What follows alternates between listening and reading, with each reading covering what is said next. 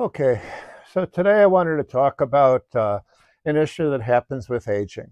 Um, there's a condition that's called sarcopenia. Now, sarcopenia basically means muscle loss. Um, uh, the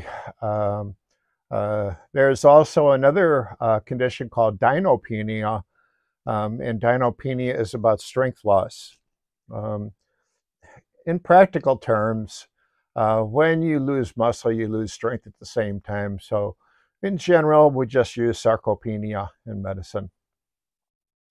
Um, now, sarcopenia, you can notice if you ever see somebody who's, say, 80 plus years of age and they're walking real slowly, somebody who is older and has trouble getting out of the chair, somebody who has trouble going up the stairs.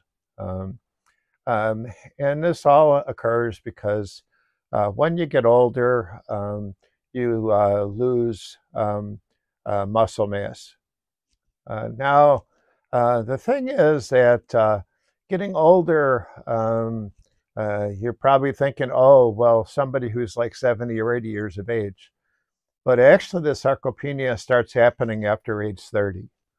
And I mentioned before that one of the reasons that athletes um, don't continue in their sport after about the age 35 is because of this muscle loss. Even though it just starts happening at about age 30, between 30 and 40, you can lose just enough muscle to make it difficult for you to perform at a high level. So for the professional athlete or the Olympic athletes, um, uh, doing their sport uh, later in midlife becomes just impossible because they just have lost a step. Um, Again, I mentioned in a different video about how Michael Jordan, at the end of his career, was playing from the floor. He just didn't have the strength and elasticity in his legs to be able to jump anymore. And so he was kind of flat footed on the floor. And that's, again, from the loss of muscle tissue. Um, uh, Most people don't even know this is happening. You lose about 1% muscle mass per year as you're going forward.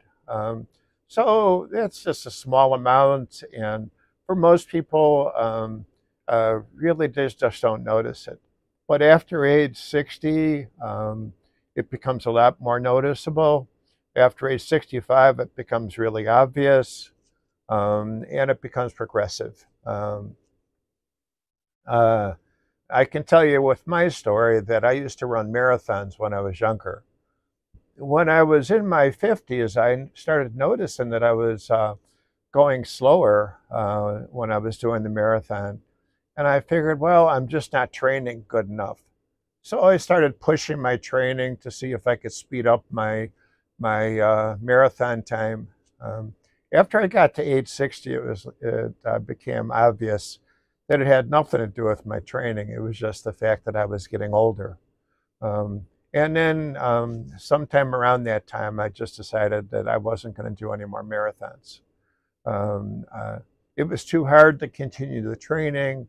I was getting so slow that I was having a difficult time um, uh, beating the finishing time requirements. And so I just basically decided that's it for me. I'm not going to do marathons anymore. I tried to do half marathons, but I kind of aged out of that also. So at this point, I do the occasional fun run or 5K, and that's about the best that I can do at this age. Um, One thing that can help with sarcopenia is weight training. Um, by doing resistance training or weight training, you can build up muscle and kind of fight this loss of muscle mass. You can't do that, 100%, but you can work at it. There is a famous video on the internet of an MRI of different people. They have the MRI of a 20-year-old, a 65-year-old, and a 65-year-old athlete. The 20-year-old thigh muscle, it looks absolutely perfect. Hardly any fat or anything. It's just all muscle. The 65-year-old has about 75% fat and only 25% muscle. The 65-year-old athlete was 50-50, 50% muscle, 50% fat. So basically the loss of muscle allows more fat to be accumulated. And so somebody who's older tends to have a higher fat content in their body than somebody who's younger. And that's why you don't see a lot of 65-year-olds with six-pack abs. There are some supplements that can be helpful. Creatine is one of the supplements that are supposed to be helpful. High protein diet is also helpful. But again, it's only to a point, because you can't fight the Mother Nature aging process. Eventually it'll catch up with you. All you can do is try to stay in shape to make it easier, so that you can get out of the chair, get up those stairs, and do the things that you want to do. Okay, thanks, people. Have a good day.